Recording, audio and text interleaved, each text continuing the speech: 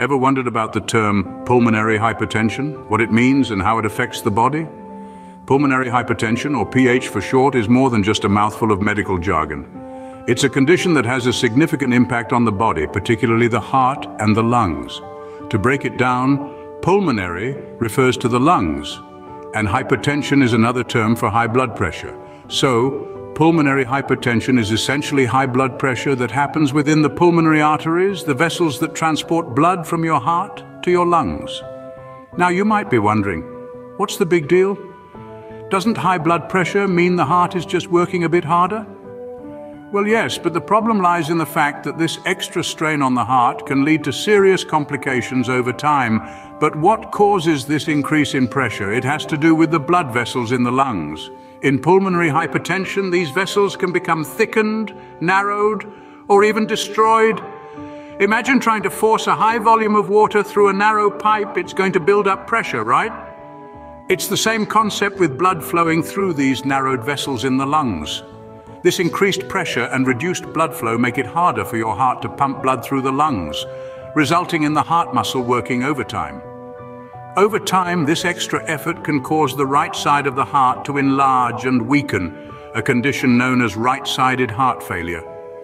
The tricky part about pulmonary hypertension is that it's not just a standalone condition. It can be caused by a variety of factors, from genetic conditions to other heart and lung diseases. It's a complex issue that requires careful management to preserve a person's quality of life. So in simpler terms, pulmonary hypertension is a condition that makes your heart work harder than it should. Now you might wonder, what causes pulmonary hypertension? Well, the root causes of pulmonary hypertension, or PH for short, are quite diverse. One of the main culprits is heart and lung diseases. For instance, conditions like left heart disease, lung disease, and chronic thromboembolic disease can lead to PH. These conditions alter the structure and function of the lungs and heart, causing high blood pressure in the pulmonary arteries. Now let's talk about blood clots. Blood clots in the lungs, also known as pulmonary emboli, can obstruct blood flow. This obstruction increases the pressure in the pulmonary arteries, which can lead to PH. Next on our list are certain genetic conditions. Some people may have a predisposition to develop PH due to their genetic makeup. This means that if someone in your family has been diagnosed with PH, you might be at a higher risk of developing it too. However, it's important to note that the most common form of PH is idiopathic pulmonary arterial hypertension. This is a bit of a mystery, as the term idiopathic means the cause is unknown. It's a tricky one, as it just seems to appear without any clear underlying cause. It's also worth mentioning that age, certain medical conditions, and a family history of the disease can all increase the risk of developing PH. These risk factors don't necessarily cause PH, but they certainly play a significant role in its occurrence. In essence, various factors can contribute to the development of pulmonary hypertension, some of which might be beyond our control. How do you know if you have pulmonary hypertension? What are its symptoms? Pulmonary hypertension, or PH for short, has a tricky way of making itself known. The symptoms of this condition tend to develop slowly, subtly sneaking up on those affected. It's like a wolf in sheep's clothing, which makes early detection crucial. One of the most common symptoms of PH is shortness of breath. It's not just a little panting after climbing a flight of stairs. No, it's a more persistent shortness of breath, often felt even during rest or light activities. This isn't a symptom to ignore or brush off as mere fatigue. It's a sign that your body might be working overtime to pump blood through narrowed or blocked vessels in your lungs. Alongside this breathlessness, you might also experience fatigue. This isn't your typical end-of-the-day tiredness, though. It's a pervasive exhaustion that doesn't seem to go away, even with a good night's sleep. It's as if you're running a marathon without even leaving your chair. Chest pain is another symptom that can surface. This isn't your average ache or discomfort. It's a pressing feeling, almost like someone is sitting on your chest. This can often be misinterpreted as heartburn or a pulled muscle. But in the context of PH, it's a red flag that shouldn't be ignored. Other symptoms may include a racing heartbeat or palpitations, swelling in your ankles or legs, and a bluish color to your lips or skin. It's important to remember that these symptoms can also be linked to other conditions, so don't jump to conclusions. Instead, see your doctor if you're experiencing these symptoms, especially if they're persistent. PH can be a daunting condition to face, but recognizing its symptoms early on can make a world of difference in managing it. So if you're feeling out of breath, overly tired, or experiencing chest pain, don't hesitate to seek medical help.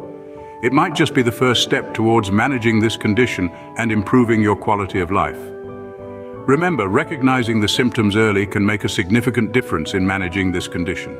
Scene script. Pulmonary hypertension isn't just about high blood pressure in the lungs. It has several effects and risks associated with it. Imagine a river flowing freely.